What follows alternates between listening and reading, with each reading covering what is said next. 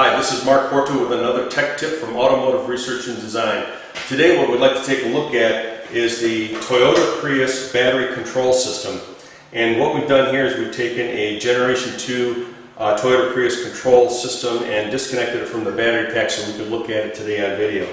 Let's take a look at the components. The first component we have, of course, is the battery controller. It monitors all the inputs from the battery pack system and makes decisions and sends that to the hybrid controller.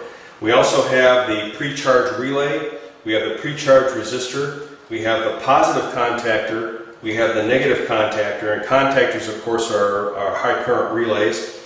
Then we have the current sensor over here, and then on this side we have something called the manual disconnect. The manual disconnect actually splits the battery pack when you remove it to make the battery packs safe to work with. So that comes out, we lift up the bail, and then we rotate this over and pull the battery disconnect out. Now notice when I lifted up the bail, actually what happened is it lifted up part of the manual disconnect here, and it would be this part of the manual disconnect right here. It actually lifts up the bail, and when the bail is lifted up, it actually lifts some contacts out of something called the interlock system. The interlock is a safety system built into the car to make sure that high voltage is removed in the event that the manual disconnect is removed.